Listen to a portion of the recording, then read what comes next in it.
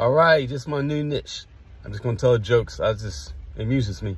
I was doing a temp job. I know how to type 60 words a minute. I learned Job Corps. I only did that because I could flirt with pretty women in the class.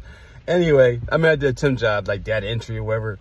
And I got cool with everybody there. And the lady said she had a 3-year-old son, and he was wearing her heels one time. And she asked me, like, Stu, do you think that's a problem?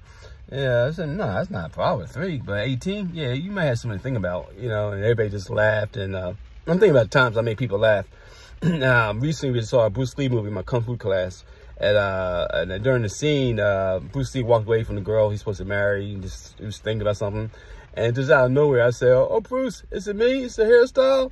I could change it. I love you. I don't want you to leave. And everybody just cracked up, from the kids to the people my age to people younger.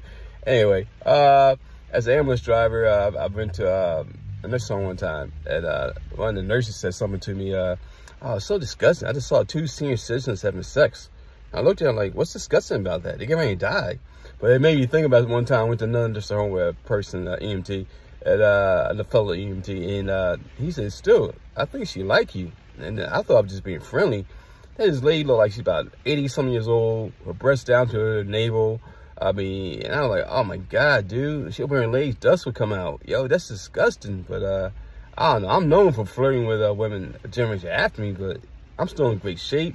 I think I'm still attractive, and I definitely don't need Viagra. And this thing made me laugh.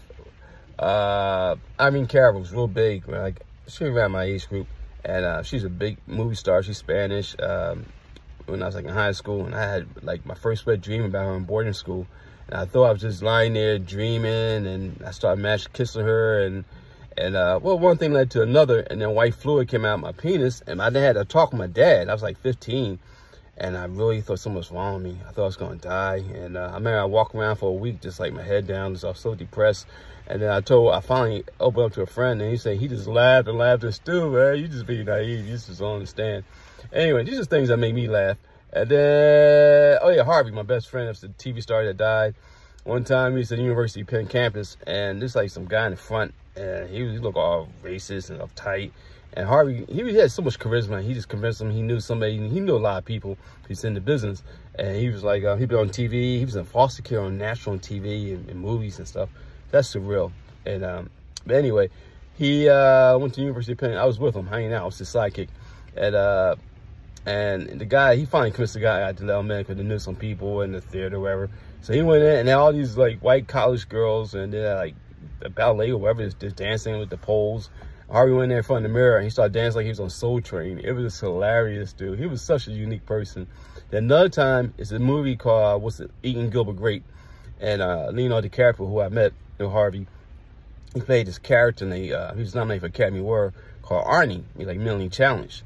And I swear on my life, Harvey did that. Somehow we walked around the University of Penn campus, had some free banquet, and all these, it's mostly all white people, and they're all like, you know, snooty, and Harvey went there like he was diseased, something like retarded. I mean, I know they got to be politically correct. I'm not trying to make fun of nobody. I'm not like that person. But anyway, he was challenged. Maybe it's better. Anyway, so he went there, and he just did it for like 10 minutes. And on the way out, he spilled in the guy's shoe. And I was like, no, don't do that. What's wrong with you? No bargaining for you. No, I was like, and the guy was mad, and we went out. And we walked like about half a block. He said, is he looking? And he stood up and started walking opposite around the corner. I was like, oh my God, what a unique person. It's an honor to tell this life story.